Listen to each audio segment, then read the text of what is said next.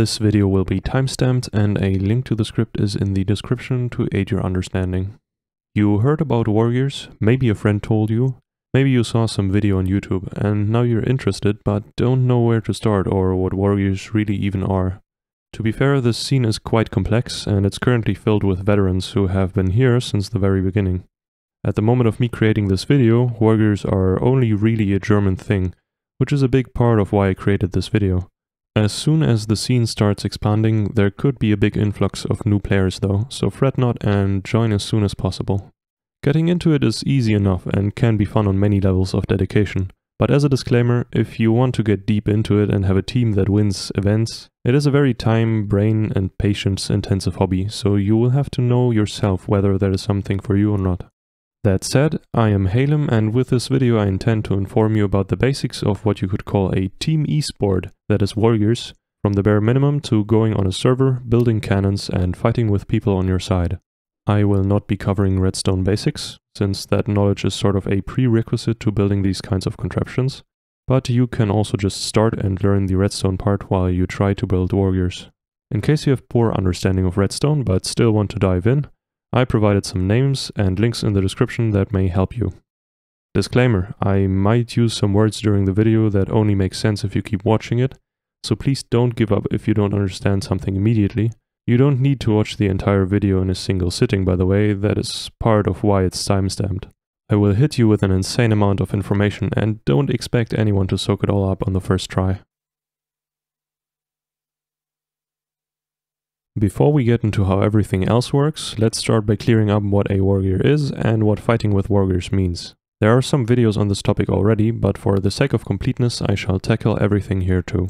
You have already seen some Wargears in action during the intro montage. The exact definition of the features a Wargear should have depends on not only the server but also the game mode. The overarching idea is always the same though. A Wargear is a battle machine built in vanilla Minecraft. Filled with dispenser-less TNT cannons, because using dispensers would make building cannons so easy it would be pointless, and also you wouldn't have to manually load the cannons, which would make fighting a lot more boring. Wargears also feature shield technology to mess with the effectiveness of enemies' cannons, and they are usually designed in such a way that they look good while destroying you in sometimes a matter of seconds. And that is really all there is to it. Here's an example of a SteamWar game mode rule set and most things you need to know to build a compliant Wargear that you're allowed to use. Server supporters will check every Wargear before it is allowed to participate in battles, so make sure to very closely follow these instructions. If you intend to build for other modes or servers, you should always check the corresponding website first. Fighting with Wargears is quite simple. There are always two parties consisting of a variable number of fighters, one of which is the leader, who will choose the Wargear they fight with.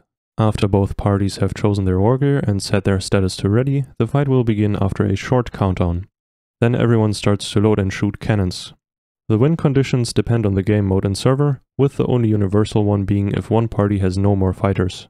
Others can be the inability to fire shots with cannons anymore, having no more water sources in your Wargear, or destroying a high enough percentage of blocks that are part of the enemy's Wargear. If you want to participate, the first thing you do is join any Wargear server. At the time of me writing this script, there are two main servers, steamwar.de and myplayplanet.net, with their main differences being the rule sets that are in place. I personally play on SteamWar, but this is entirely up to you. Nothing prevents you from switching to a different server at any time anyways, so feel free to explore both. I'll link their websites. After joining a server, you usually have two main options. Which chat command you have to execute or GUI element you have to click to do something depends on the server. To build, research and develop, you execute the correct command, which usually takes you to a private server, specifically for you, where you can build all your secret technology and manage who is allowed to join you. How exactly and what to build is something I'll cover later. The other option is to fight, which again, after using the right command, starts a server that places you in an arena where you can wait for opponents and teammates to join, then load your saved Wargears and fight each other. Teams are a very defining part of the scene. This has multiple reasons. Building and researching for days, weeks and months entirely on your own might be the perfect thing for you, but for most people it is not.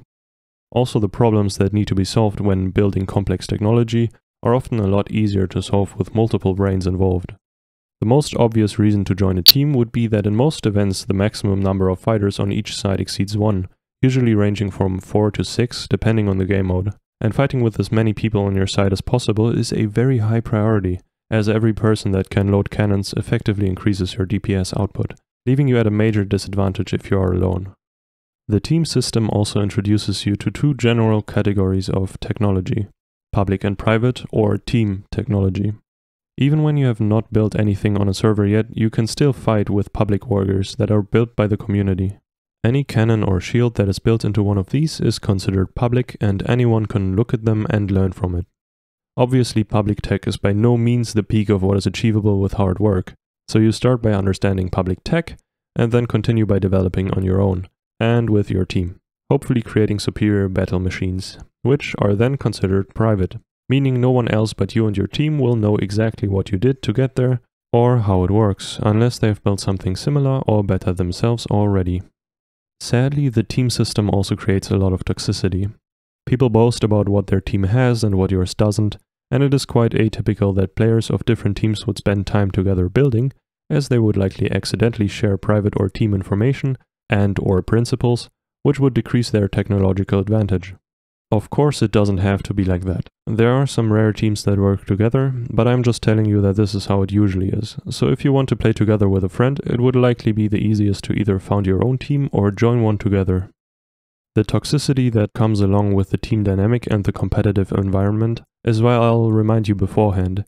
Fun should be the absolute #1 priority, and not just your fun, but everyone else's fun equally too. So practice good sportsmanship, please, say good luck, have fun, and GG. Maybe even compliment your opponent for something that catches your eye. You can be part of a cleaner environment that is more fun for everyone with just the slightest bit of effort. Part of said sportsmanship is also that a single person in theory has the power to impact the entire scene by, for example, building an extremely good cannon and just making it public. Suddenly everyone would run around with that cannon and the entire competitive field would be shifted. That would of course suck a lot, and luckily it hasn't happened much yet.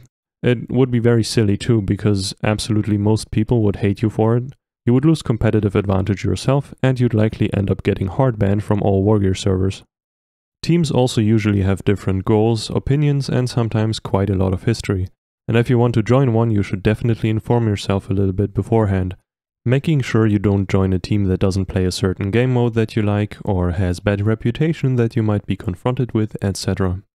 Another thing to consider is whether you want to join a team that is really competitive or more laid back. Mixes also exist.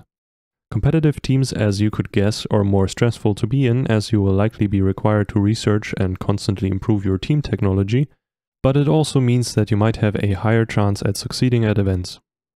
These events are, as far as I can tell, the main focus of the entire scene. Some teams from other servers temporarily come over just to participate. An event is usually in some game mode and a tournament-style series of fights with a certain topic or theme.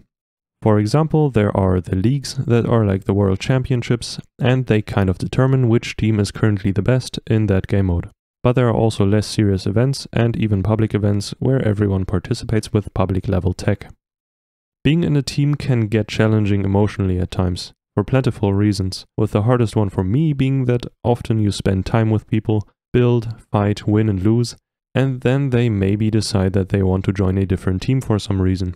This happens often enough, leaving the rest of the previous team behind. Of course, this doesn't block them from still talking and playing with the old teammates, but for the reasons described before, it might look a little suspicious, and I just want you to be prepared for that. Just as a quick last tip concerning starting a team, have some way of organizing everything. It really helps. Most teams do this with Discord, as it is quite easy to do. Since the inception of the scene, many types of cannons have emerged and are actively used, but their names are currently all German and quite random, so I'll try my very best to translate and unify them. But my attempt at this might not be the standard in the future when you watch this, because the scene constantly evolves. I also created a German-English translation sheet too, in case you are confronted with German terms. That's linked in the description. You can call your cannon whatever you want, and many teams just use actual human names for fun. No one can force you to call your cannon anything specific, but take this as an attempt of reducing the current amount of chaos. The goal here is to describe the cannon as well as possible with the least words. The name usually has a fully written out long version that is only spoken, and an abbreviated short version that is used to save them as files or when used in text. You will notice that some of the abbreviations share their capitalized starting letters due to the limitations of language, but in those cases I added lowercase letters to be able to differentiate them. There are a few main things that determine the name of a cannon. The way it's operated by a player, where and how it can hit the enemy, what its damage looks like, with optional ones being how many steps it takes the cannon to arrive at the enemy, which frequency it shoots at, and its architecture. And then there are, of course, also some with unique names, but I'll do those last. For player operation, we have manual cannons, which add no special letters to the name. You load them up, ignite, and then run away so you don't take damage from the blast. Semi-automatics add the letters SA to the name. These are cannons where you continuously load TNT on the exact same spot, and the rest is done entirely by the cannon itself. The TNT gets moved out of the way so you can just keep going, and when the cannon is full it automatically ignites and shoots. These also usually have their launch point 8 blocks away from the player, so you don't take damage even if there's a shot being launched, which comes at the cost of size of course. Automatic cannons shoot a set amount of times, dispenserless of course, and add, depending on their fire rate, either FA, full auto, for the slower models, or RFFA for the faster ones, which stands for rapid fire full auto. The border is 40 redstone ticks by the way. These usually also add the clock speed of the cannon in redstone ticks to the name, for example 40 tick or 6 tick, also the amount of shots they fire in total and the count of craters created. As a little example, you have an automatic cannon, it fires every 20th redstone tick, 8 times in total, and hits at 4 separate points, which makes it a 20T, 8S, 4P, insert type, RFFA. Type is a placeholder here. I will talk about the types of damage a cannon can create later, it would be added to the name there. If you inspect public automatic cannons, you will likely often see signs that say pull this lever at this time in the countdown to have the automatics hit as soon as the arena is unlocked, aka TNT damage is turned on. This does however require your interaction and precision, and thus eats your valuable time and is inconsistent. Luckily there are ways to make this process somewhat automatic. As soon as the battle countdown starts, a multitude of things happen. For example, players gain their battle kits, get thrown out of inventories, or on My Play Planet, where you build your automatic cannons with obsidian blocks instead of TNT in your schematics, that obsidian is replaced to TNT, things of that sort. If you find a way to consistently trigger a block update as soon as that countdown starts, you can quite easily hook that up to a timer that then triggers the automatic cannons consistently and precisely, while you can already position yourself at a different cannon. Quick refill cannons, or QRs, are like semi-automatics in the sense that they allow you to keep loading, as they also have their launch point far enough away for you to not take damage. But unlike in SAs, the TNT does not constantly and automatically relocate itself, so you need to do the loading and priming manually, basically like a manual cannon with displaced launch point. Whichever of the previous methods of player operation is used, there are also some chamber architectural choices that influence the way you load up the cannon, which are count as player operation. These are not always put in the name, but definitely carry important information about the cannon's structure. Here we got overheads, OH, in case all the TNT that you load is above the player. These have proven to provide extreme comfort of use and especially speed, which is why they are quite popular amongst strong teams. Underfoots, UF, if all the to be loaded TNT is beneath the player. The amount of separate chambers that need to be loaded, for example 1 chamber, 2 chamber, etc. Usually the amount of chambers is not mentioned if it is exactly as the cannon type implies. This sadly comes down to experience. And whether you can put TNT on every spot in the chamber, which makes loading much more comfortable, which is called full chamber or FC. In combination with the amount of chambers that could be 1 FC, for example. Next, where can your cannon hit the enemy relating to its own position? Cannons that shoot just straight with nothing special going on are just cannons and add no letters. Being able to hit higher than your own position adds AC for ascending. Hitting lower hits DC for descending.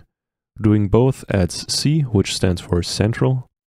If your cannon can hit horizontally in a position other than its own, that adds SH for shift.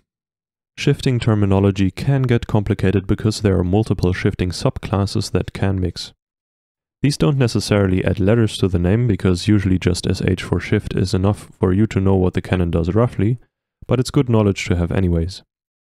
Using water to displace propellant or projectiles to achieve shifting is water shifting. Using slime to shift projectiles mid-air is slime shifting.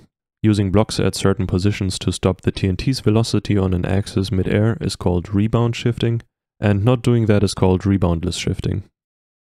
If the cannon can shift over the entirety of the enemy, it's called full shift. These descriptions can be combined, for example, to reboundless water full shift.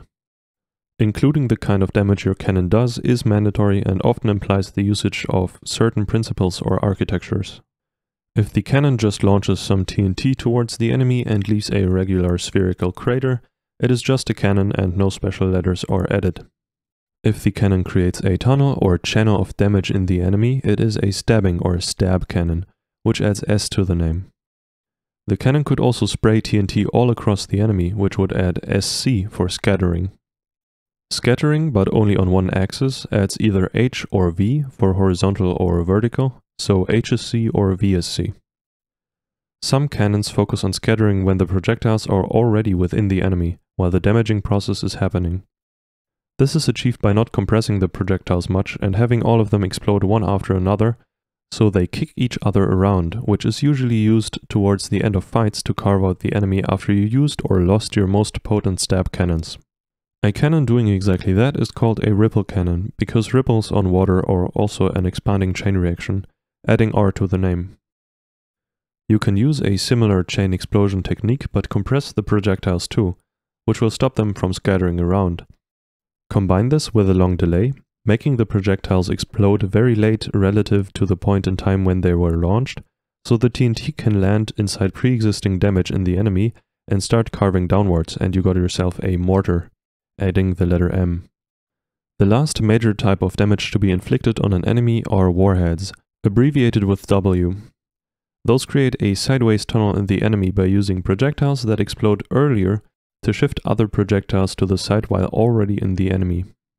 Since I don't know where else to put this info, and here seems about appropriate, even though this is less a type of damage and more a technique, it has proven quite efficient for some cannons to do damage in multiple but concentrated spots, for example simultaneously stabbing at 2 points, with the major advantage of needing the same amount of pressure / propellant to create 2 holes instead of 1, reducing the overall amount of TNT needed to create those holes. This method is called multi-impact. Multi-impact itself is not part of the name, but instead the count of impacts the cannon creates, by using the words bi, tri, quad, etc. So the mentioned example would be first of all a multi-stab, and more precisely a bi-stab. Another damaging technique is multi-coring. This is when multiple cannons were built and positioned in such a way that they are able to shoot into the same damage, which is especially relevant in game modes that feature projectile limits, because this way you can achieve deep damage in short time despite the limit. In names, this is represented by appending single core, dual core, etc. for the amount of cannons that are part of the shared damage. The last technique is an addition for stabs. In case the opponent has shields on the face you want to hit, your damage would be totally screwed normally, and I'm going to show why later. But you can build your cannon in such a way that it is able to pierce through the armor and still do its damage. If you do that, your cannon is considered piercing. Some cannons make use of mid-air directional changes. For example, a cannon that stabs into the side of the enemy, a side stab, usually shoots out of your own side, propelled by the so-called ejector propellant. Then later some more propellant explodes mid-air to change the direction forwards to the enemy. These are called boosters. And when at the side of the enemy, another heap of propellant, the injectors, explode to change the direction again, now sideways, opposite to how it was launched originally. That process had 3 stages after which the damage was applied. For that reason, sidestabs are considered 3-stage cannons, but the typing of sidestep kind of implies this, because stabbing into the side is hard to do otherwise, so it is usually not included in the name. It is included if the amount of stages differs from the type norm. For that, another example.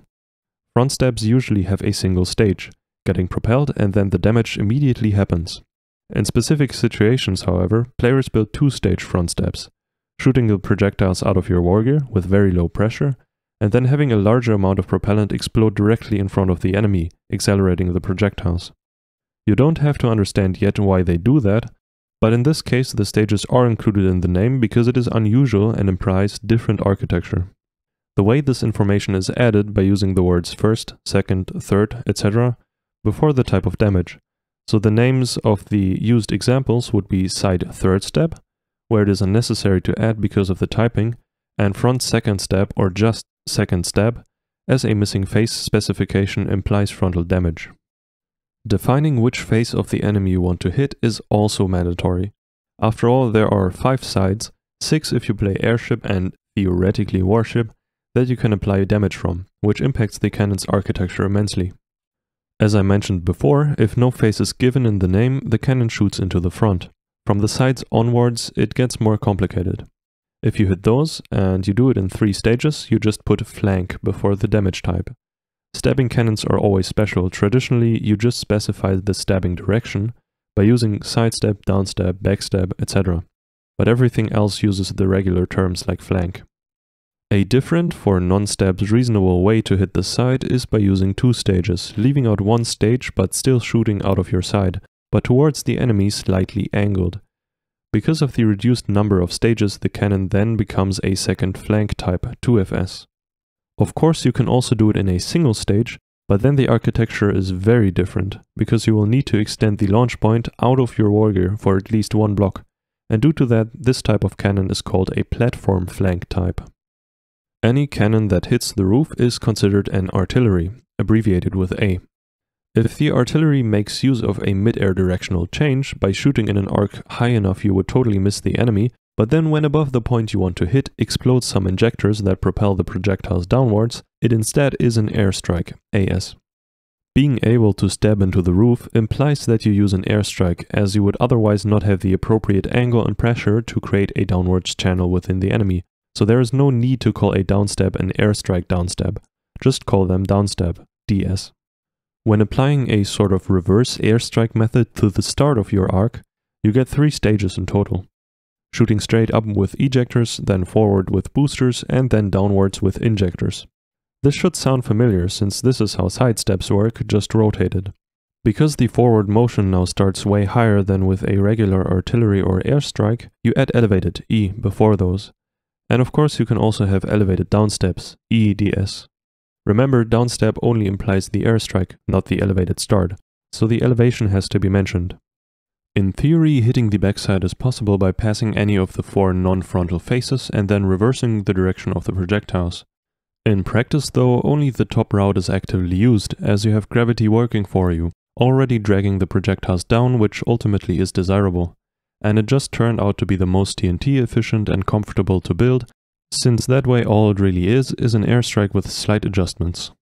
To indicate this type of cannon, I suggest just adding B for back before the damage type.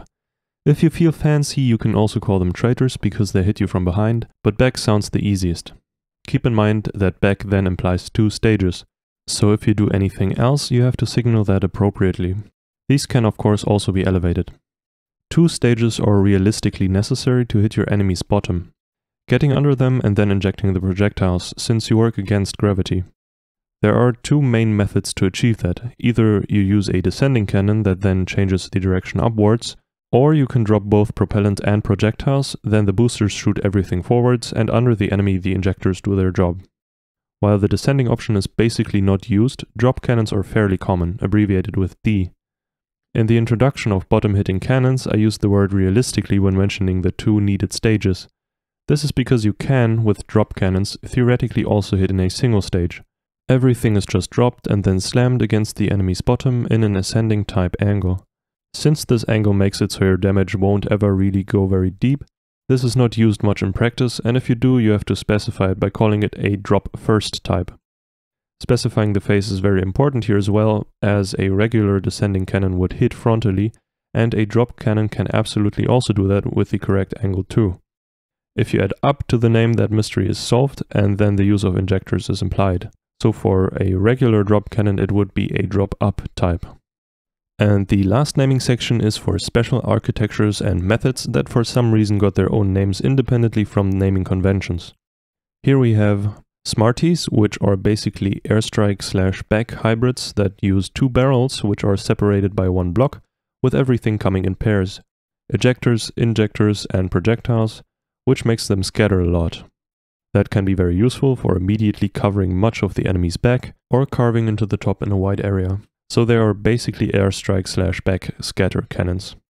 Multi-launch point cannons, or MLPs, which first shoot projectiles and propellant around in your own wargear to get them to different launch points from which they then shoot, making shifting quite easy and reboundless. Though if one of the launch points gets shot, you can obviously not use it anymore.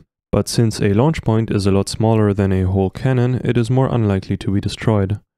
Also, even though there are many places the cannon can shoot from, it is still considered a single cannon, which is nice for staying within the cannon count limitations dictated by the rule sets.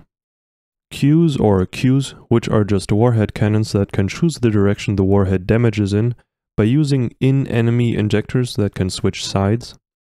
Clouds, which boost both propellant and projectiles into the air with slime and are most useful as anti-player weapons in bow fights, as they scatter across a wide area on the roof. Crossbows, which are like a hybrid between quick refill and automatic cannons, as they, after being filled once, shoot multiple times.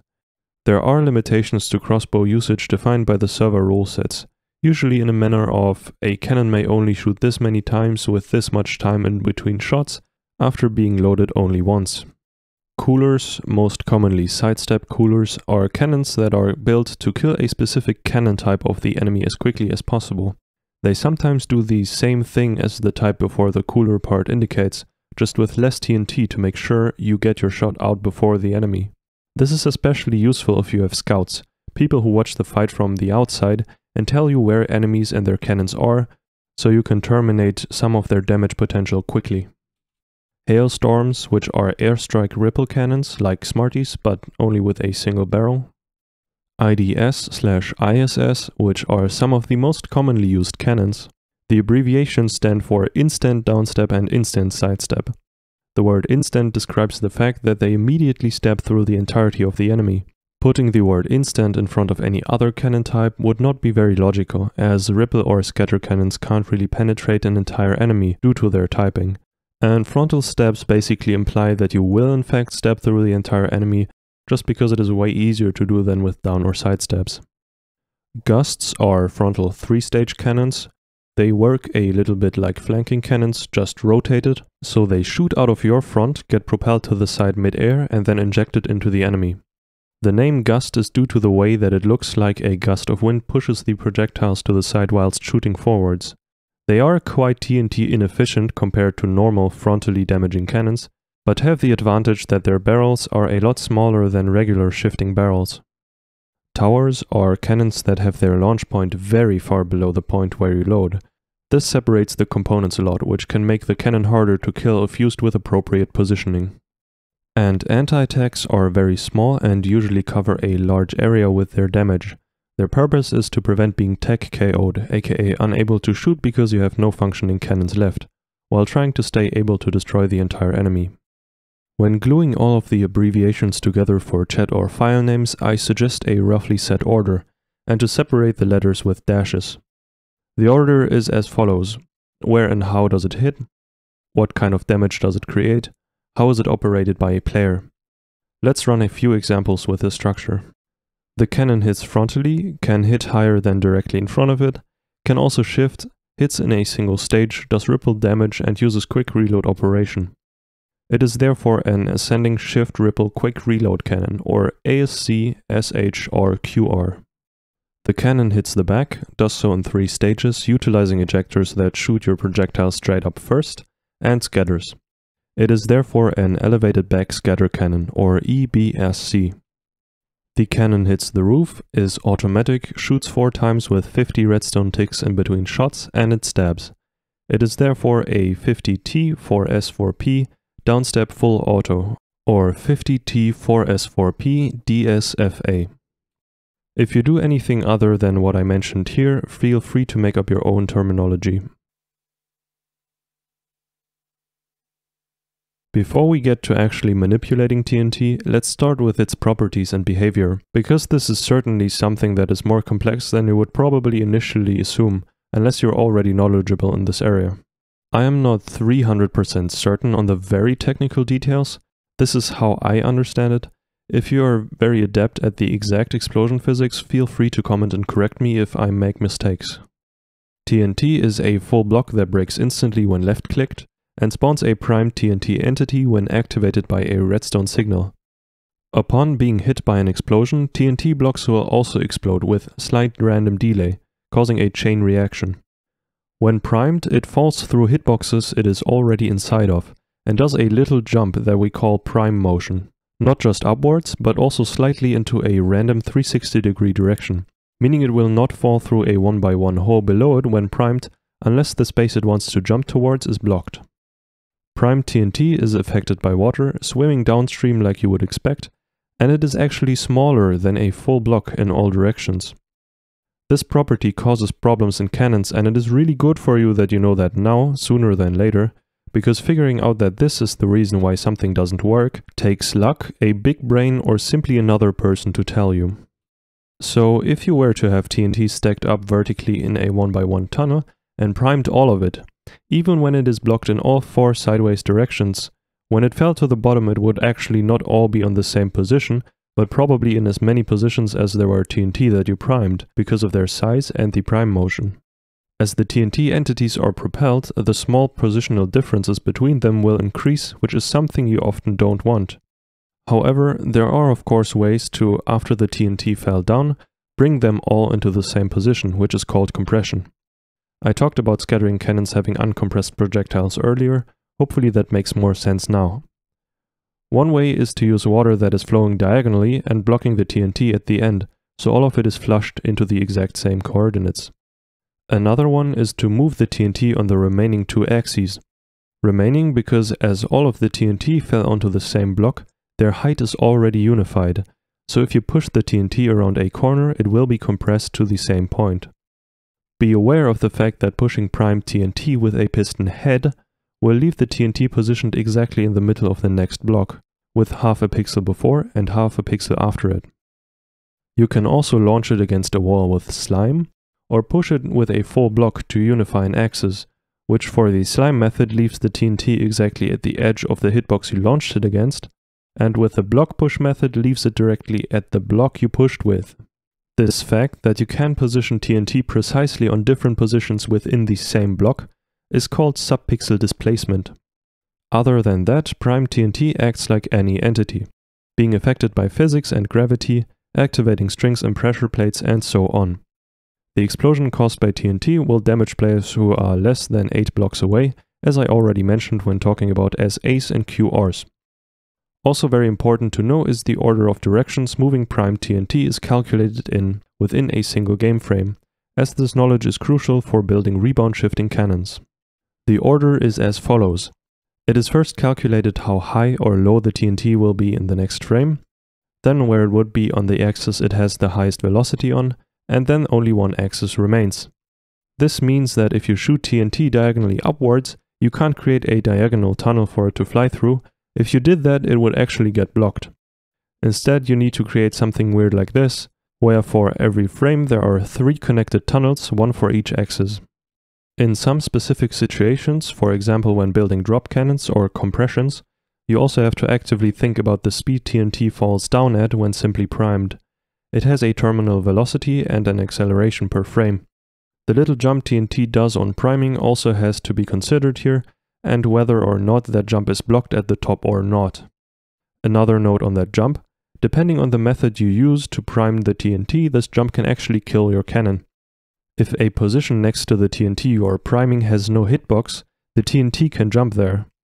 In a setup like this, it will randomly blow you up. This can be fixed by allowing the TNT to jump upwards by placing a block above it that does not have a full 16 pixel hitbox to the bottom, and then blocking the space next to that top block. That way it can jump, calculate against that side block, then fall straight down.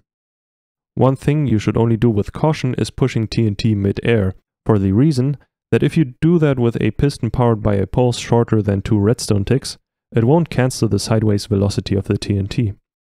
If the TNT still has to fall after that and there are no blocks below the position it was pushed from, it will not calculate against anything and keep falling to the side, ending up in a spot where you probably don't want it, because its position is now randomized on one axis. These weird quirks of pistons in combination with TNT are partially why new players are often told that they shall experiment with just pistons for a few weeks before diving any deeper. Another thing to be aware of is that if TNT lands on the ground with a sideways velocity higher than 0, it can touch the ground and still move to the side, if unblocked. The distance it moves that way is often intensely minuscule, and thus problems that arise by mechanics that move TNT in a way that is barely or not perceivable, even tinier than subpixel displacement, are called micromotion problems. Knowing how Minecraft calculates explosions can also help you with understanding how and why things work the way they do. Explosions affect blocks and entities differently. For block destruction calculations, 1352 rays of slightly random strength are cast onto a three-dimensional grid outwards from the center of the explosion. If the ray passes through any block other than air, its intensity is reduced by an amount depending on the block's resistance. And if the ray's strength isn't reduced to 0 by this, the block will break. This is entirely independent of hitboxes and is instead judged by block space, which is also why water blocks explosion damage. The water occupies the block space that the explosion occurs in, and since water has a blast resistance of 100, it immediately weakens all rays to a strength of 0. This enables some interesting strategies. Sometimes you see slabs stacked on the upper parts of wargears as armor, even though endstone slabs have the same blast resistance as just endstone blocks. Naturally, it seems weird to do then, but if you test it and let TNT explode on a layer of endstone slabs, you'll notice that only a single one will break every time. When TNT explodes, the explosion will be within the block space of the slab, so at the ray's starts, they will hit the slab, have their strength reduced by the slab's blast resistance, but it won't be 0, which will cause the slab to be destroyed. After that though, the rays are too weak to destroy any more slabs. For entities, their bounding box is divided into a grid, and rays are cast from the center of the explosion to all points on that grid. The percentage of rays that reach their destination unobstructed by the hitboxes of solid blocks is called the exposure. The entity's velocity resulting from the explosion is then calculated by mashing together the exposure, the power of the explosion, the distance between the entity and the explosion, and the direction is calculated by the angle of the explosion center to the feet of the entity. Only in the case of TNT though, for other entities it's the eye height of the entity, but they are not relevant to us. Explosions are created just very slightly above the feet of TNT, which is also why an explosion is in the block space of slabs when the TNT lies on them. If you ever try to create a straight angle by putting both propellant and projectiles on the same height, this is why it won't work. The explosion is created slightly above the propellant's feet, and the direction is calculated from the propellant's explosion center to the projectile feet, so the resulting angle is downwards, which is likely where ground is. The last point I'll count as a property. Ghost TNT is a multiplayer based phenomenon. If you prime TNT at the same time of pushing it, it will, on the client side, be both pushed and primed. The TNT block that is pushed, however, is just an illusion and will disappear once touched, or rather updated. It can create some weird problems and confusion though, so be aware of that. If you want to build your first cannon, you're probably very overwhelmed with what kind of cannon you should even build, or what makes a cannon good or bad. For this reason I will give you my subjective opinion on what to prioritize in cannons sorted by importance. First, reliability. A cannon shouldn't have a failure rate above a certain threshold that you kind of need to decide for yourself, but I suggest it be quite low. You're really hurting your own combat power if your cannon doesn't always shoot where you want it to shoot, doesn't always do the exact amount of damage it's supposed to, or even has a chance to kill itself, making it unusable. Therefore, this should be your absolute highest priority. Second, flexibility. It's great if your cannon is reliable and can totally stab through the entire enemy in a single shot every time, but what happens after that? Now this cannon has done its job and you go to the next one, but shocker, your enemy killed that next cannon already and it'll take some time walking to get to yet another one. Time that you could have been busy firing at the enemy had your first cannon more than a single mode, aka more than one point it can hit. I cannot recall the amount of battles I've seen where only few cannons were remaining for either team, and they'd still have had a chance if those were more flexible. Third, speed. This one likes to stir up some controversy every now and then because some people feel the need to cheat, use autoclickers and get banned. With speed I mean the time it takes a or multiple users to load the cannon and fire it, until the damage is created. It's not only about the user's CPS, clicks per second, and skill though, but also about how easy it is to fully load the cannon and how much TNT you need to load in total. This is also why when going deeper into good technology, teams try to reduce the TNT needed to an absolute bare minimum that can still reliably kill, and to have as few and easily loadable chambers as possible. Fourth, size. You have the ultimate cannon, it does everything, and that reliably and quickly, but it's now so big that it's really easy to hit and it dies constantly because of that. This one is the hardest to master, building compact, and some veteran teams really take this to the next level, often at the cost of comfort of use. You should definitely practice this on the side, but the first 3 points are what will really win you fights in the beginning. This size point does get relevant at very high levels of competitiveness though, and that is why bigger teams often compare their cannons by block volume, since they assume that they otherwise both fulfill most of the other points well enough anyways. When starting out, all you need to build your first, likely unsuccessful wargear are some frontal stab cannons and maybe something that can hit the roof. Because I not only want to guide you through the general cannon building process, but also through how stabbing works, we are going to build the simplest form of a stab together. Since you know in theory how all of the other fancy stuff like shifting or ascending works, as I've shown footage of it in the types of cannon section, you should be able to go from there and do your thing. A general rule of thumb is that a stabbing cannon, if built correctly, should always stab as many blocks deep as it has projectiles. I will build on Steamore, so let's take a look at the information given in the rule set first.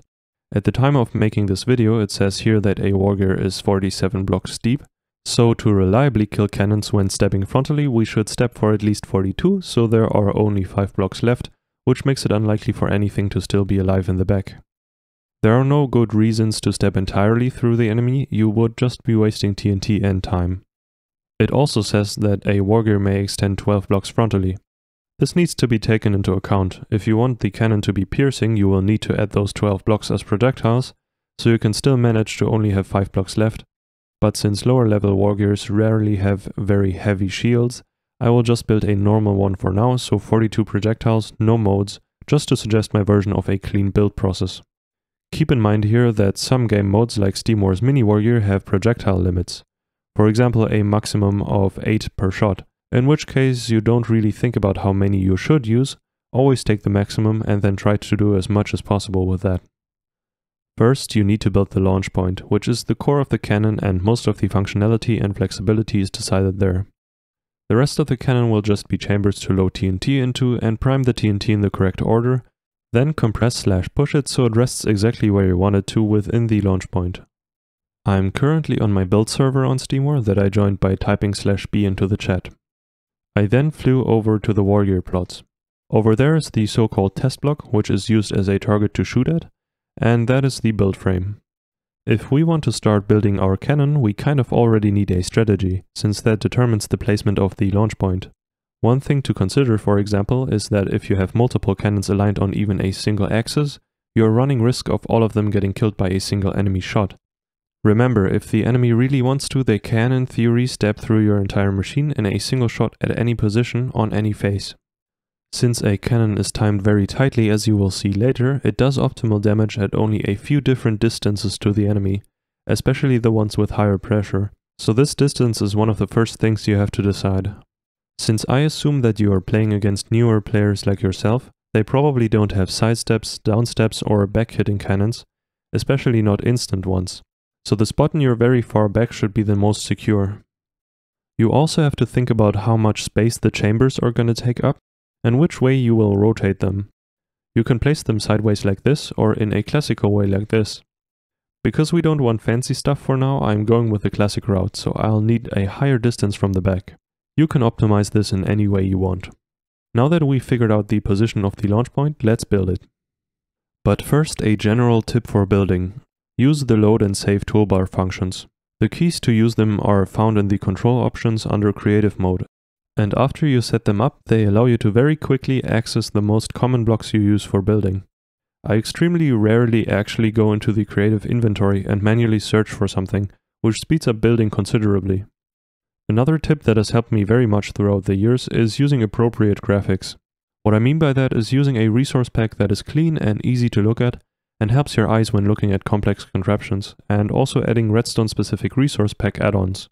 The setup I've been running for a long while now and that I can recommend in case you don't want to research the topic or don't already have something better is Faithful together with the Faithful Redstone add-ons. And I also threw a texture in there to increase the visibility of strings since it's used frequently enough in Wargears and is hard to see. Redstone add-ons are the biggest gain here as they usually do things like turn redstone into a clean simple line instead of that horrible default graphic. Anyways, this is what the finished launch point looks like, one of the most classic ones that exist. The endstone block is where the propellant will rest, which always has to be covered in water to prevent the explosion from dealing damage to your wargear, and the wall is where the projectiles will rest. The hitbox of walls is actually 24 pixels high, not 16 like a regular block, which means a wall is 1.5 blocks high, so players cannot jump over them. But what's interesting is that they don't actually have a graphical body that represents this, and raycasts actually don't hit this extended hitbox either, so the exposure is not reduced by it. The pixel difference between these hitboxes is what we call the pixel angle. In this example, the difference between 16 and 24 is 8, so this is an 8 pixel angle. Usually, if you are not satisfied with the angle, you will try to increase or decrease this pixel difference by trying different combinations of blocks, which is why I always have one of these pixel charts around. I put some sources into the description that make creating these quite easy. Keep in mind though that different block combinations will not only change the pixel difference, but often also affect exposure differently. Since that also influences the result, you might often run into situations where pixel angle changes won't immediately achieve what you expect, which you can of course use to your advantage if you are experienced. For example, 5 pixel angles are not all the same, so if one doesn't work perfectly, that doesn't mean other 5 pixel angles won't either. If you are wondering why I use endstone as the default building block, that is because endstone is the block with the highest blast resistance that can still be destroyed by explosions. This way, fights last longer than if you were to use lower resistance blocks. Some game modes intentionally use lower resistance maxima like 6, like iron blocks, so read the rule sets. Since I'm already talking about block choices, when constructing you are sadly often forced to use or not use certain blocks, since they all have different properties that you have to work around. For example, is the block conductive, aka does it pass redstone signals, like endstone, unlike glass? Is it sticky, aka can it be moved by slime, like endstone, unlike glazed terracotta? Is it movable, aka can it be pushed by pistons, like endstone, unlike jukeboxes? Does it break when moved, like melon, unlike endstone? And how does it react to water? Is it loggable, like trapdoors? Does it get flushed, like carpet? And so on. Many combinations of these properties exist as blocks, some don't, so creating angles can get very research heavy, especially when introducing more modes into your cannons with the launch points becoming more modular. Be aware of the fact that a 5 pixel difference can't only be created with a flat block and one that has a height of 5 pixels, but any other combination too, 1 to 6, 2 to 7, etc. This might sound obvious, but I've struggled before myself creating the correct angle and then remembered this very fact and felt real dumb. In case you're wondering what the pressure plate is for, it doesn't reduce exposure since it is a non-solid, and it isn't flushed by water, so I'm using it to make sure my projectiles aren't flushed away right now, even though you could use water to compress them. Since in simulators, which is the next tool we'll use, the TNT is always perfectly unified unless you willingly turn that off anyways. There are also other ways to manipulate water, by the way, and knowing them can be very helpful. I could, for example, also have the water start one block further to the back, and then put a waterlogged block in the floor where it's supposed to stop, and that will drain the flow. Before we start the simulation, we have to settle on an amount of propellant we want to use. This will mainly determine how fast the projectiles fly towards the enemy, and finding the perfect amount takes practice and experience. I know that about 24 TNT would be a more efficient amount to use, but because having a lower amount results in needing more prime phases and going too low makes you unable to stab, and I know that this chamber architecture coincidentally gives you both 32 propellant and 42 projectiles very nicely, we will just go with 32. Now we can simulate to find out in which order and how much TNT at a time we have to prime to deal those 42 blocks of damage. In other words, we'll try to figure out the prime phases. On my play planet, the simulator works with shulkers and a clock to prime, On Steamore you have to type /simulator, after which you get an item that looks like a blaze rod but is far more potent. Now I can, by right-clicking, place points where I want to spawn TNT. We'll do the propellant first, since that's already been determined. So I'll chunk 32 TNT here that prime immediately. Then I'll place a single projectile that will prime a lot later, so I can trace the flight path and then reduce the delay until it is perfect. The ticks are in game tick here, not in redstone tick. This is an important difference. In case you didn't know, one redstone tick is 2 game ticks long. So for a repeater on the first setting to activate, it doesn't take 1 frame or game tick, but 2. I'll abbreviate redstone ticks and game ticks with RT and GT from now on. If you ask yourself why I didn't put the projectile directly above the wall, I want to remind you of what I said in the TNT properties section. When primed, TNT will fall through hitboxes it is already inside of. Since the hitbox of walls extends above its graphics, the TNT would simply fall through the wall when primed. That extended hitbox can be very useful though. It elevates the TNT by half a block even though there is no block there, so now you can push it from more positions. If I fire the simulator now by left-clicking, you will see that the TNT simply flies off into the distance. This is because I didn't cancel its upwards velocity and have a high angle. But we can cancel that velocity by implementing a simple rebound. Since we know that TNT always calculates its height first during a frame, we can cancel its y velocity by putting a block directly above the launch point, but at the very maximum as high as it would calculate in its first frame of calculation. If you put the block higher than that, it will simply shoot normally and not rebound. Now let's turn on auto trace and also immediately view the resulting traces by typing /trace auto and /trace show, then fire the simulator again. Now it shoots straight forward, and I can see that the projectiles calculate thrice before hitting the test block. Because of this, I know that the first chunk of projectiles should be primed 3 GT after the propellant. I'll put a large amount of projectiles on 3 GT now and see how deep we can get within a single phase.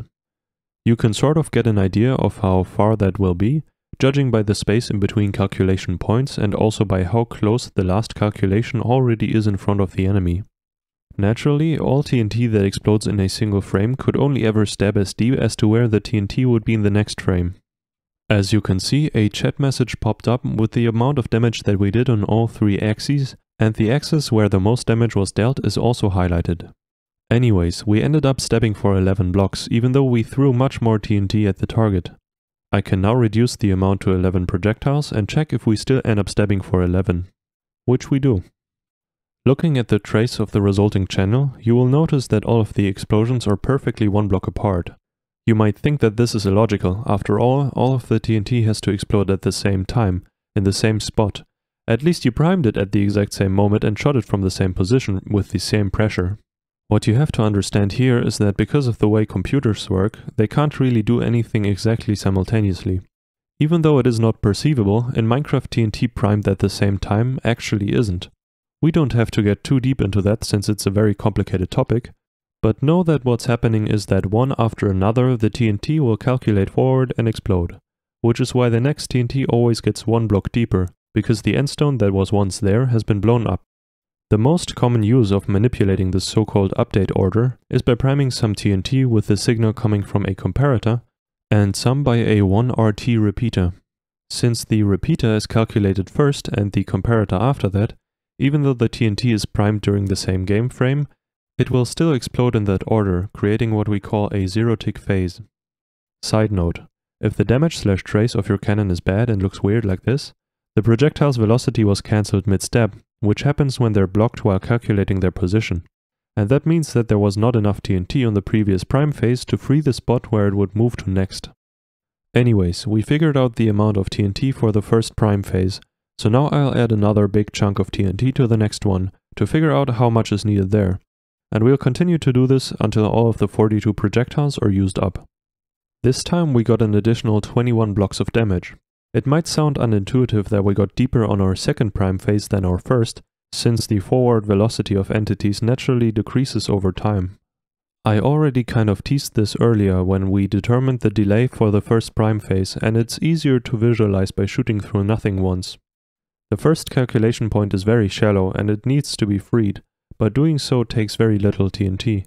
Getting from there to the next calculation point, however, is a far longer way. Now I'll again shave off the unnecessary TNT and shoot to see if it does the same damage. It does. There is no need to ever put more TNT on a phase than you have projectiles, so instead of using a big chunk again for the next one, I'll just use the 10 leftover TNT and shoot once again. And that's it, the simulation is done. It won't always be this easy, especially not if you use as few propellant as possible. You'll have to try around and gain some experience over time. One mechanic we didn't run into because we worked with high pressure is that exploding projectiles will affect each other like they would affect any other entity like players when their calculation points are within an 8-block radius to each other.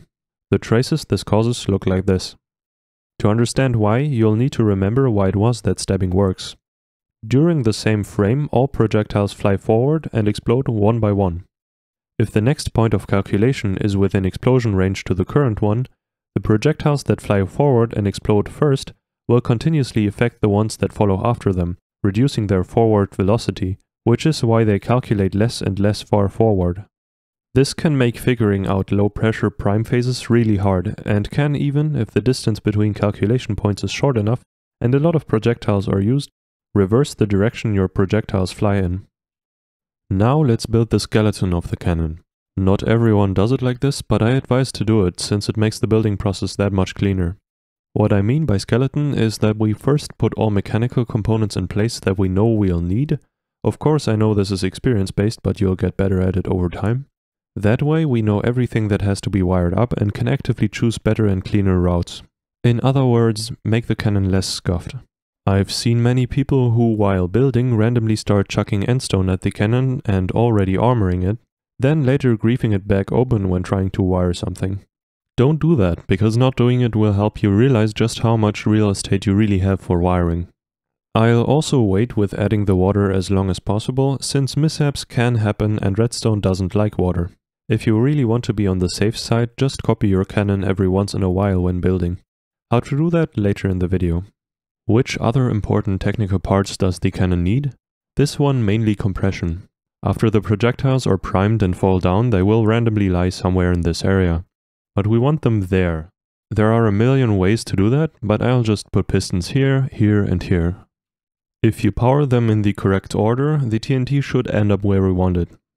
I know from experience that because our propellant chamber is quite high and water compression is pretty slow, we'll also end up needing some propellant compression, so we'll also put one piston here and one here.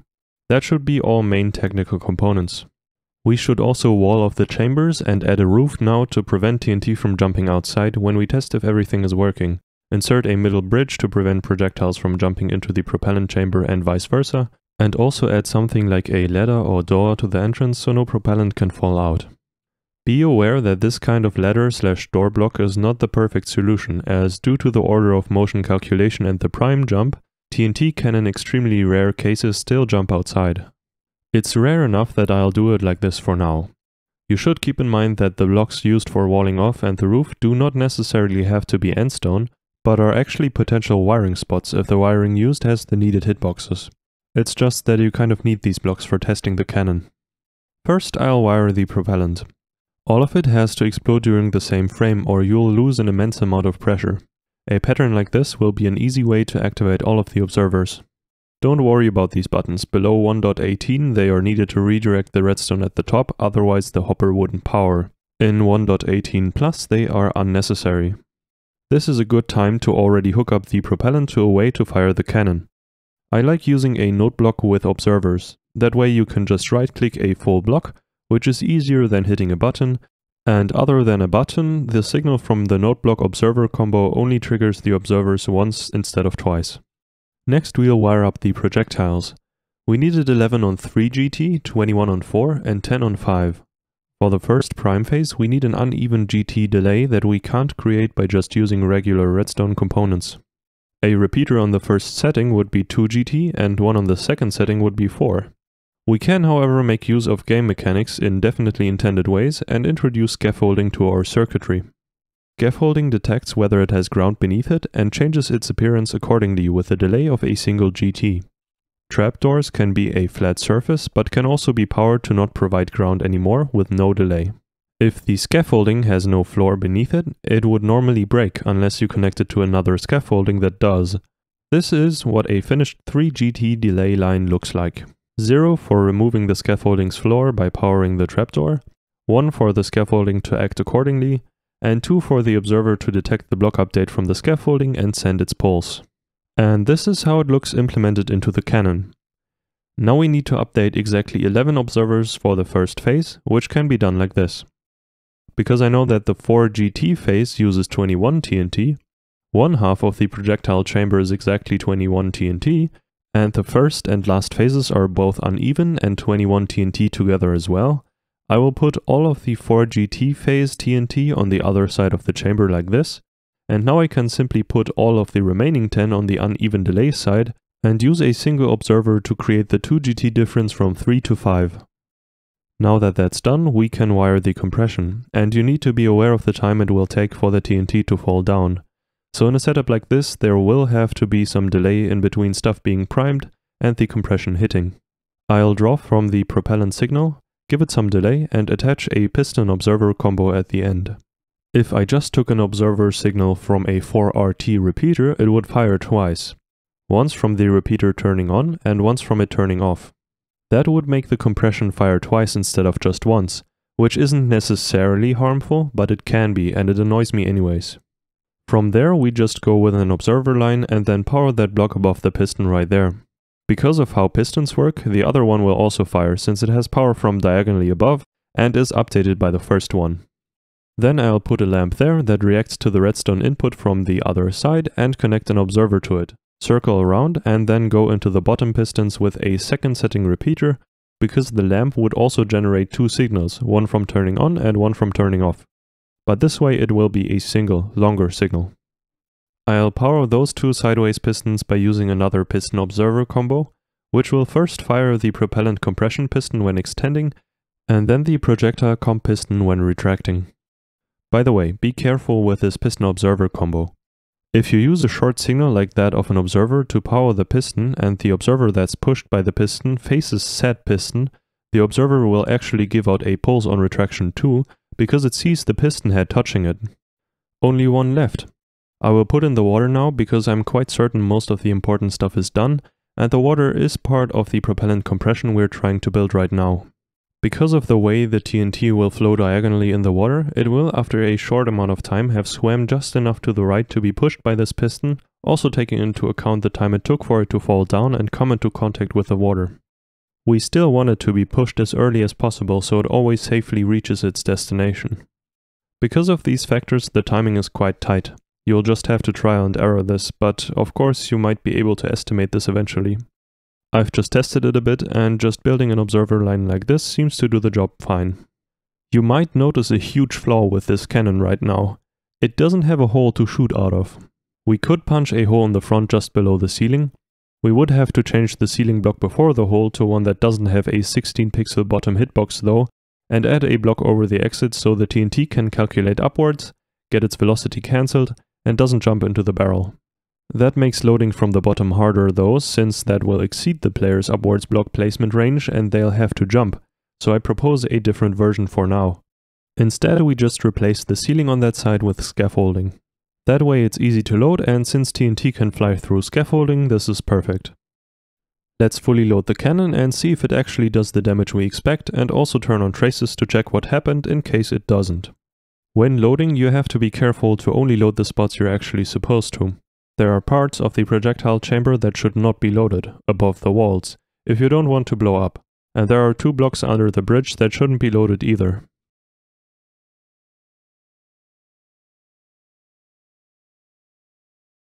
After firing, we see a problem you should be familiar with, and we can fix it by putting a block above the barrel at the exit point. Now we fire again and see that the trace looks terrible, and you'd notice that the damage is inconsistent too if we fired it more often. This is because while we compressed the TNT onto the same block, we didn't compress it to the exact same position within the block. While the left half of the projectile chamber actually is mostly compressed except for one row, the right half is not. Every single block of TNT does the prime jump, but only the left half gets pushed to the side. Additionally, the first projectile row is not guaranteed to be pushed on the Z-axis. In private cannons, you'd normally make sure this is not the case. But since you know in theory what you have to do, I'll leave the rest to you. In my case, I know that the TNT will only fly forward, maybe slightly to the left, because the propellant is perfectly unified at the rightmost position, because it's compressed by a diagonally flowing water.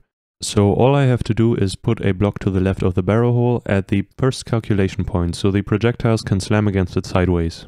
The projectiles still fly through the 1x1 exits since they calculate sideways last, upwards and forwards first. Now that that's done, the cannon does the damage it's supposed to. You might wonder why even compress the projectiles if the damage is fine anyways. If that rebound point in the front is hit, the cannon will either be inconsistent or fail. Also, if you want to add shifting to the cannon, your barrels and rebound points will be huge and somewhat RNG based, so just compress your stuff. Let's also add one rebound ascent mode to the cannon for demonstrational purposes. We know that we want to be able to hit higher at will, so first off we'll need to make that top of the barrel height cancel block optional. To do that we can just introduce a sticky piston and wire it up with observers from inside the cannon so you can reach it easily. By convention, the most common simple ascent mode triggers are fence gates. Now if the fence gate is open, the upwards velocity won't be cancelled, and if it's closed it will be.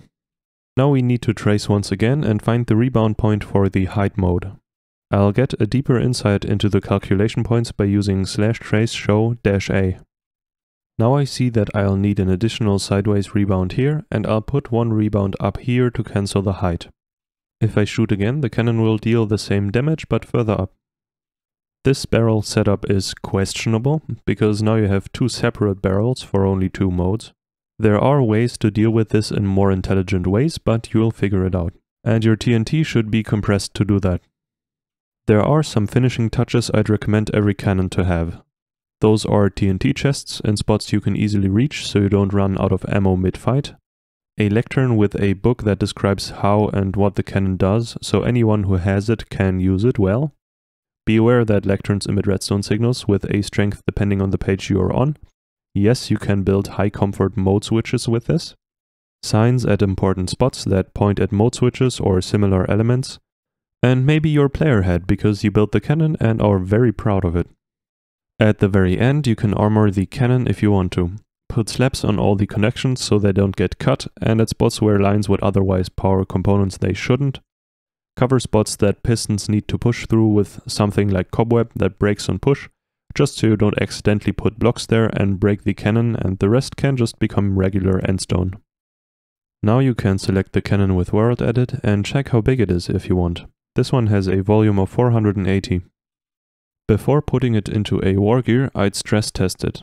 Shoot it many times, switch modes, see how consistent it is, to make sure there are no bugs. This can sometimes take longer than everything up to that point if you are unlucky or did something silly. You should probably also save it, World Edit basics later. I will also show you just by simulation how you can hit the roof of the enemy and how airstrikes work, mainly because the airstrike technology can be translated to a multitude of other fields, like sidesteps for example.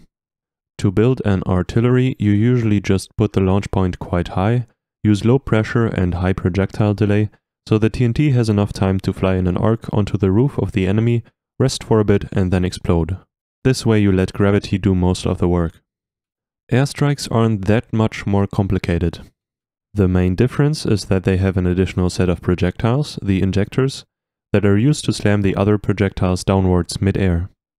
A normal artillery can easily be blocked by shields, a properly built airstrike can't, because of the maximum range Wargears are allowed to extend, that you can simply fly around with an airstrike. To easily get two separate projectile chunks, I'll spawn them on the sides and then move them in.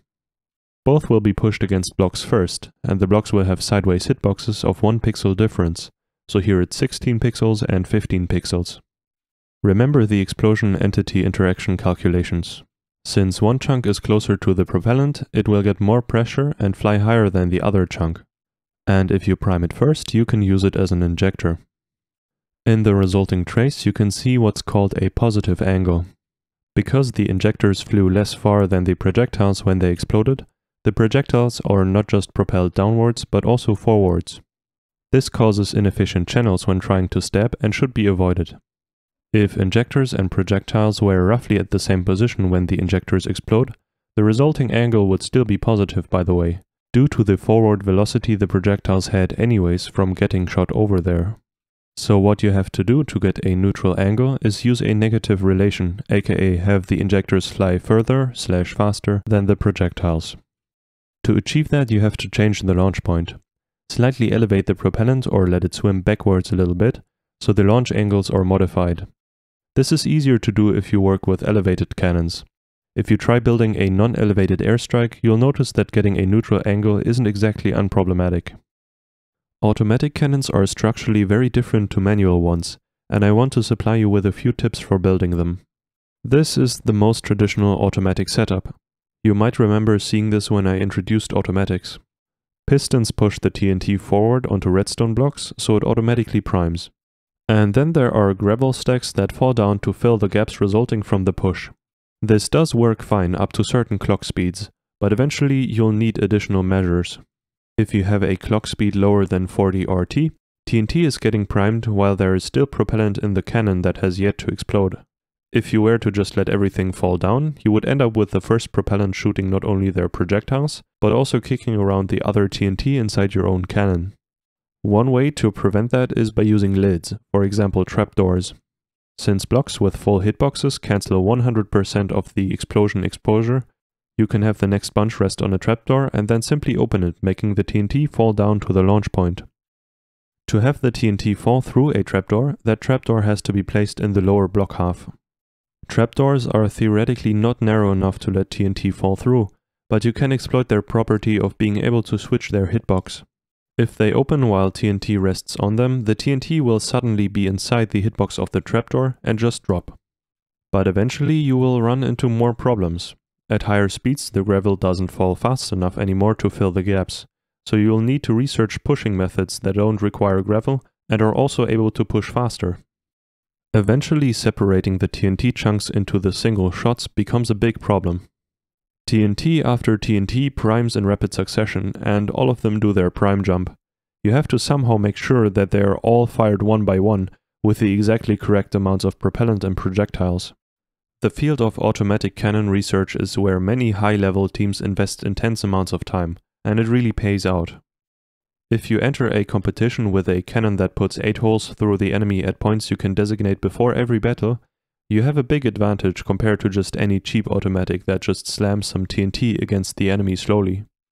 Another field I'll count as automation related is quite frequently seen in SAs, QRs and FAs, auto modes and auto delay.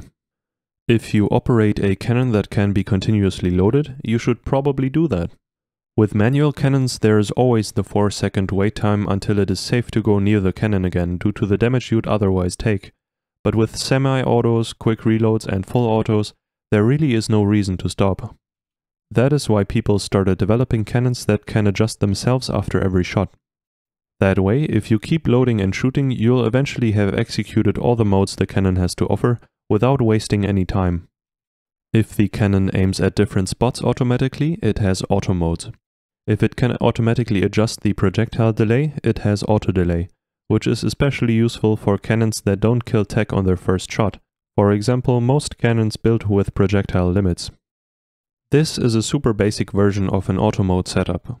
By default, the cannon shifts. After firing once, a block is pushed into the launch point, preventing the propellant from swaying over, and thus making the cannon fire straight forward.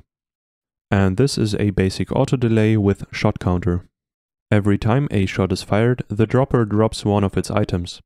If no items are left, the comparator turns off, which retracts this piston. Now instead of this line, this one transmits the signal, and the repeater is on a higher setting, so there is more delay now. There are also ways to build influenceable automation. You could for example have a big wall of levers that all represent options, most frequently which shot is supposed to hit at which position. Such a wall of options is referred to as an automation matrix. Matrix because there is usually some form of underlying chart-style logic that makes operating it easier. Automation can also be counterproductive though. If you have no way to interfere with the automated mode switching, it can happen that you want to hit a specific spot of the enemy right this instant, but simply can't. This is why auto modes are rarely part of any manual cannon. The usage of shields is quite crucial. The reason they work is, well, you saw how tightly the prime phases are timed to explode exactly when they are supposed to deal damage, to minimize the amount of TNT needed. By putting a shield on a position you want protected, you make sure that the enemy is forced to use a piercing cannon that needs more TNT and thus has a more delayed time to strike. Otherwise, their shots would simply slam against the shield and have their velocity cancelled. Shields are quite variable because they are often built specifically for one wargear and/or cannon setup. I will tell you the terminology but not provide you with any tutorials myself, since the research and building process is quite straightforward. You have a goal in mind and the rest is flying machine and slimestone experience to make it work. There is a lot more material on this on the internet than on the kinds of specific TNT cannons built in our scene. For the same reason, I will also not show any missiles in this video, even though they are part of some game modes. The basic idea of missiles is that you have a flying machine with TNT that is primed once it gets stuck. They are featured in many Steam War publics. I won't totally leave you hanging though, I'll link some material in the description. Back to the types of shields and their function.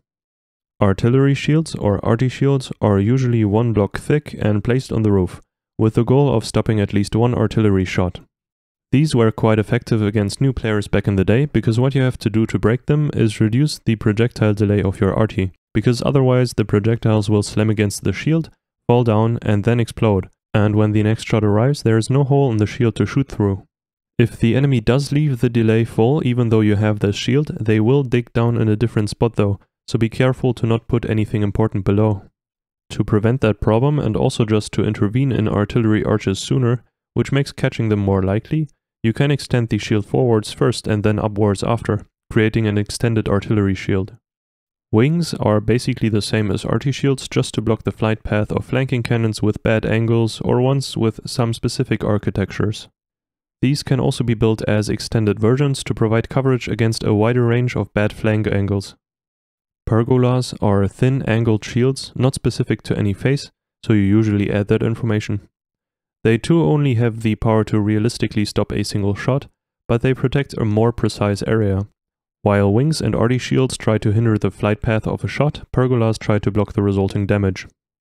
ATOCs are quite similar to pergolas in their purpose, but architecturally different.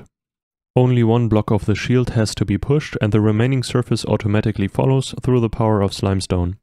Because only one block of the ATOCs has to be pushed, you can easily do that with a flying machine. So overall, you save a lot of space with these. Spikes are extending pillars 1 by 1, 1 by 2 or similar, and also not specific to any phase. A single spike usually doesn't help much, unless you have intense luck and an enemy happens to have a mode that shoots exactly on that spike. Spikes are usually spaced at least one block apart vertically, as you can use blocks like endstone walls that extend further than one block with their hitbox. Relocational shields are stored and start moving from a different location than they ultimately end up in. These are frequently used in situations where you want to protect certain positions but don't have the local space to store a shield. Pergolas can be considered a form of relocational shield. Heavy shields are solid blocks of protection, not a thin layer but instead a massive wall. This term can come up in a combination too, with spikes for example, as in heavy spike shield, then describing a wall of spikes. Layering is when you stack up multiple shields so they protect each other. Pergolas and ATOCs are frequently layered, for example, and in the case of pergolas you would then refer to them as single layer pergola, double layer pergola, etc. World Edit is part of all Wargear servers, and that for very good reasons. The simplest one is the schematic system that is used to store all of your technology in files, but it also just makes building more comfortable. One World Edit command I use basically every single time when starting any build is /up followed by any number. This will elevate you by that number of blocks and then put a glass block below your feet. That way you don't have to build pillars to get into the air. Next, the essential part to doing basically anything else with World Edit is getting yourself a wooden axe or just typing /want into the chat. Now you can mark blocks as position 1 with left and position 2 with right click. By doing so, you select a 3-dimensional box-shaped region that you can now manipulate. I will list some of the commands I use the most when building. All of them are preceded by a double slash. Copy or C to copy the content to the clipboard. Save to save the clipboard to a file with a given name. Paste or P to paste the clipboard, optionally with -O to paste the content at the original position you copied it from. Set to entirely fill the area with any block, either via numeric or worded ID. Replace or rep to replace a given block with a different one.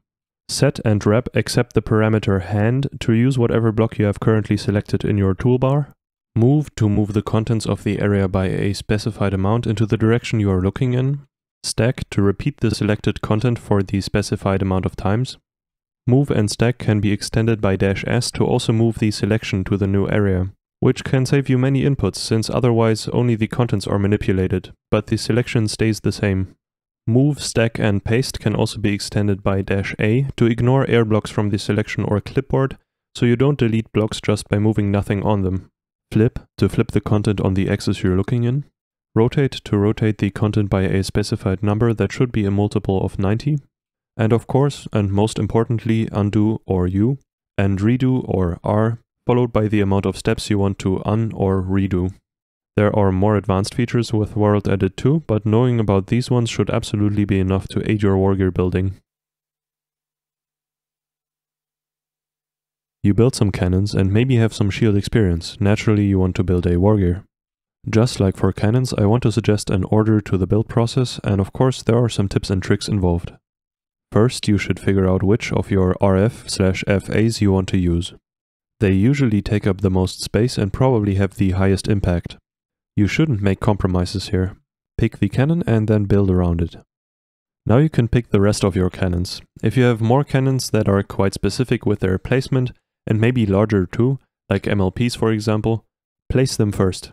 Very high in priority should be stabbing cannons that can cover an as large as possible area each or in combination. The goal is that if one or multiple of your stabbing cannons are missing but you have maybe 1 to 3 left, you're still able to cover most of the enemy with stabs. You should also pay close attention to having as few cannons aligned on one axis as possible to prevent the enemy from killing multiple with a single shot. Optionally, people often use a few anti-tech cannons to prevent getting tech KO too quickly. When all cannons are chosen and positioned, it's time to set up shields, and you might have to build them first as you may only have some very specific spaces left, but want a certain type of shield in a certain spot. You will sometimes see holes in shields. Those are barrel extensions that allow you to place shields in front of your cannons and still be able to shoot through. That's another reason why shields often have to at least be adjusted to fit the situation and can rarely be entirely pre-built. The important technology is done now. If the game mode you're building for features rules like having a command bridge or headlights, etc., it's time to construct these now and pay close attention to the specific requirements. And try to avoid creating big armor gaps next to important cannons when placing stuff like command bridges. Everything that has to be wired during the Wargear build process can be wired now. That includes levers or automatic starting mechanisms for shields, automatic cannons, and anything else. You need some way to move between cannons during the fight, as you will be in survival mode and can't fly. Infrastructure is a very subjective topic, but I believe it to be important and will provide my personal opinion. I've been inside of Wargears built by people who don't think it matters, and it really showed. Getting from A to B was a terrible experience. I have built infra on multiple occasions and was never really satisfied. It's really hard and mostly comes down to personal preference. There are two main factors here, the architecture of connections and their layout. For architecture, I suggest something like this. Blue ice on the bottom provides a speed increase when jumping, which you can constantly do while traversing the connection. Sides consist of walls, so that you have more room around you and don't accidentally stop sprinting. Endstone walls provide the same blast resistance endstone blocks do. The ceiling just consists of endstone, but the bottom is an iron trapdoor. That trapdoor lifts you higher so you jump less high, and can therefore do it more frequently, and it also increases the blast resistance of the lower block space to 6 from 0. Many people also like to color code their floors to aid navigation instead of the trapdoors. The ceiling block could occasionally be replaced with a light source. You can look at their resistances and light levels, but a sea lantern or glowstone every 8 blocks or so is just fine. Good connection layouts are hard to design. A few general rules and tips. Try to create as few corners as possible, they slow you down and can disorient you. If you can connect something in a straight line, you should probably do it. Don't use scaffolding for vertical movement. If the bottom one breaks, the rest breaks too. You can utilize drop shafts like this to have very fast direct routes to lower levels. Make sure your speed is reduced by ladders or vines at the bottom so you don't take fall damage. Placing fence gates like this on junctions allows you to place signs like this. That way you don't have to turn your head to look at a sign. Always knowing by the power of signs where connections lead can lessen confusion. The blue ice can get annoying when going around corners, therefore I usually leave junctions and cannon entries without the ice underneath. Parallel junctions can help you to not have to path around in your wargear when there could have been a nicer direct passage. Most importantly, try to keep everything as simple as you can, because the heat of battles increases nervousness and your team might get lost. Everything that doesn't like to take compromises is now in place, so it's time to make the wargear look cool. I won't provide a design tutorial though, as it is purely subjective. Look at public wargears of all sorts, look at what your enemies use in battle, get inspired. As some people get really good at this and others have next to no talent or will to practice it, teams often have dedicated designers. By hiding your barrels as well as possible within the design, you can try to prevent enemies from easily aiming at the right spots. And by creating well-faked barrels that don't have any actual cannons attached, you can try to actively draw fire away from your actual cannons. The last step is filling all the remaining spots that can be filled without hindering your tech, like pistons that have to extend, with endstone. Traditionally this is done by hand and with the help of World Edit. Be careful not to override any of your important blocks. Currently SteamWar already has a built-in feature that lets you select an area and automatically have it filled correctly, unless you left gaps in your cannons or connections. In the future, when you're watching this, other servers might have this feature too.